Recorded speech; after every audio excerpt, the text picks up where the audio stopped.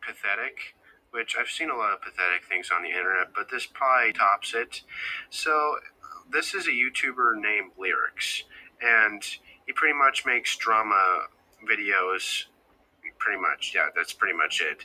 And he commented on a random Leafy follower, and this is what he said. Hey, I saw you follow Leafy's Twitter, and I was wondering if you could check out my channel where I do similar things. I know this sounds weird, but it's very hard to grow, and it would mean the world to me if you could check me out. Thank you, my channel name is Lerix.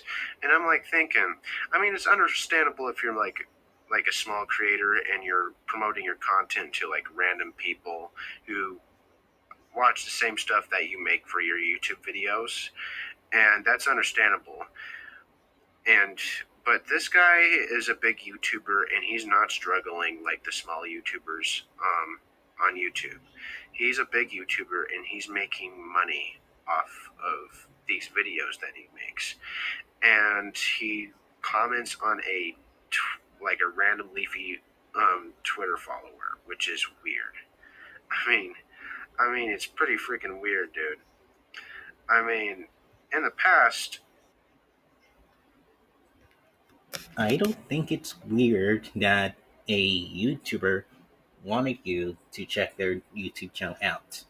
And last time I noticed, before Lerix actually reached 10K subscribers, he was a small YouTuber.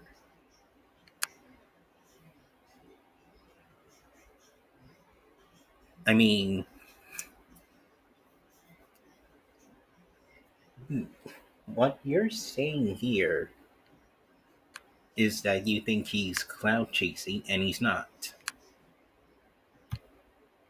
his content, and I mean, if you're a drama channel, you gotta handle criticism. I mean, that's my suggestion to you, Lerix. If you want to be a successful drama YouTuber, I would actually, you should actually take criticism. It would really help you out. But the thing is, I started thinking.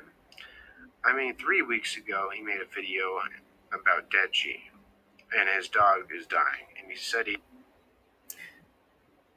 Look, not everybody can agree with Lerix on the whole Deji dog is dying situation, but I respect his opinion.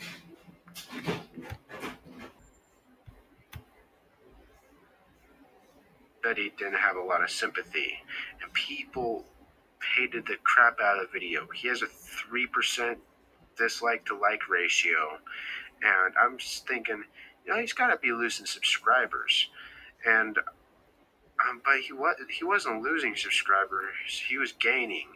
I mean, what the heck? I mean, he was making like 100 subscribers at a time, pretty quick. It was pretty strange. But I checked the social blade that he uses, and his channel doesn't show up on the social blade. And I'm like, that's pretty strange. That doesn't make a lot of sense. I mean, your channel would usually. I mean, I'm pretty sure he hasn't actually created his own social blade channel account yet, so that's probably why he hasn't shown up.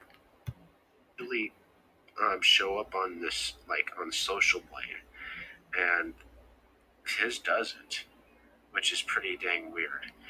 So that makes me think that he's subbotting. But another part where I disagree. He ain't subbotting at all. He only got a lot of subscribers because he works very hard on his content every day. He makes good quality HD content every single time.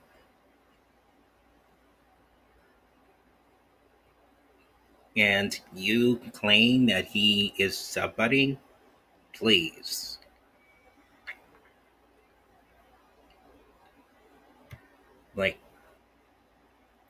Like, get over yourself.